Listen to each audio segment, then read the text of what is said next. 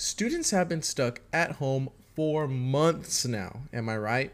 Now, with students slowly but surely coming back to hybrid learning and face-to-face learning, they need activities that focus on simply moving their bodies, am I right?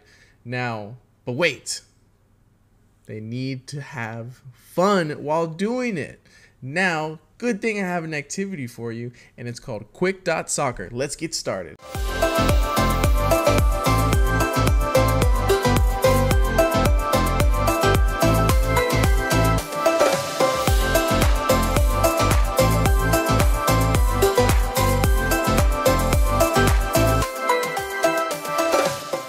Hi, I'm Coach Lopez. So today I'm going to be explaining and demonstrating a game I created called Quick Soccer.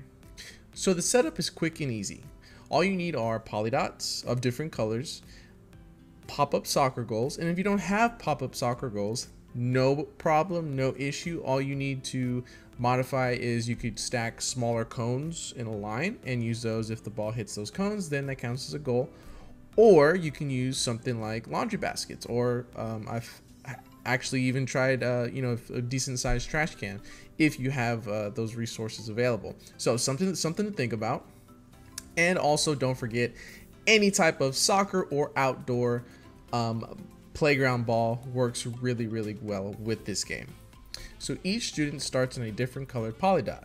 Now when the music starts, if you have a Bluetooth speaker, which works great and something I like to utilize in my classroom, or you use a whistle for a verbal cue.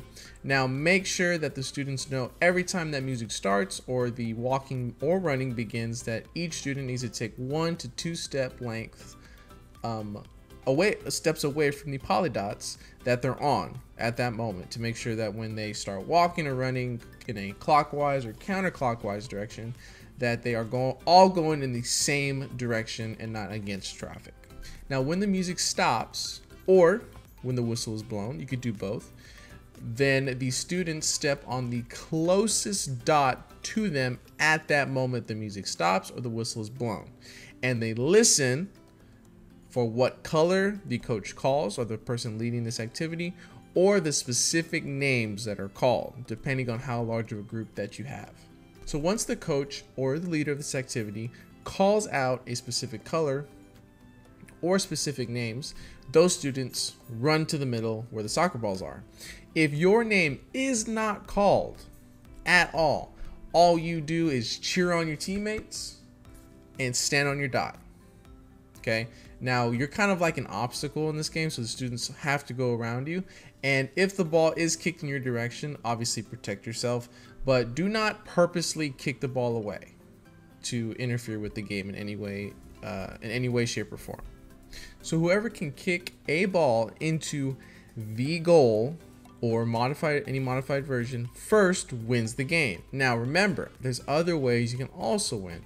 Meaning that if you are one of the people that was called, okay, either your color or your specific name, you can still play defense. So if you can't get to a ball quick enough, or maybe someone's trying to take your ball, who knows? A lot of things can happen. Now, remember, if you can block a kick or ricochet it and it hits your leg, and guess what? If you're the last one to touch it and goes into another goal, or it goes into the goal that's closest to you, or maybe you steal it and you make a big kick, if you're the last person to touch it and it goes in a goal, you win. That's what's awesome about this game. I've seen it happen.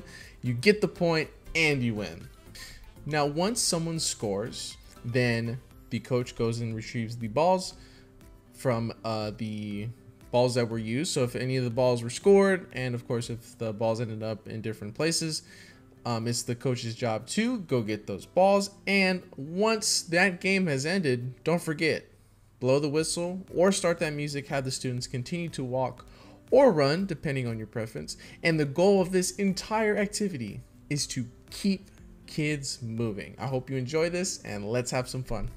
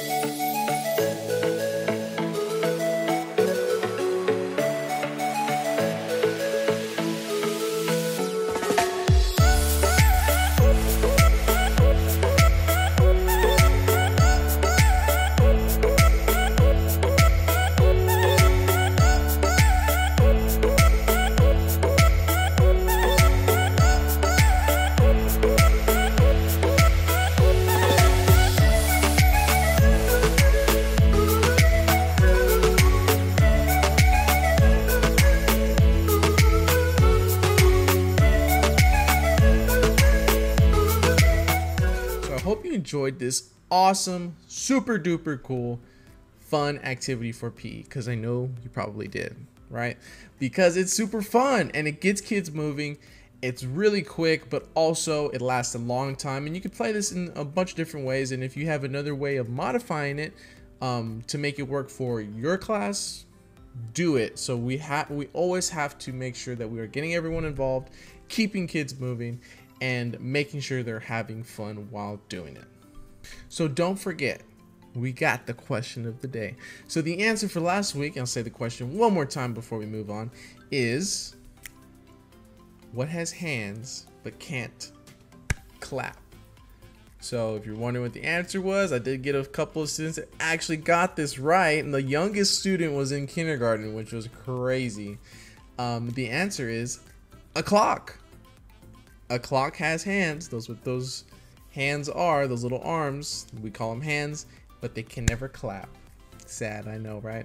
Well, that was the answer. Hope you enjoyed that little riddle for this week. And the next question of the day, you ready for it? Is, how do you make the number 1 disappear? Say it one more time. How do you make the number 1 disappear? Think about it. Give me your best answers in the comment section down below. And of course, like this video if you like and loved this awesome PE activity this week. And we're gonna continue to be bringing out this awesome, fun PE content in this current time that we're in, where social distancing is in effect, but that doesn't mean we can't have fun still, right? Okay, so I will see you next week. I hope you have a great, fantastic week. And until next time, everybody, bye everybody.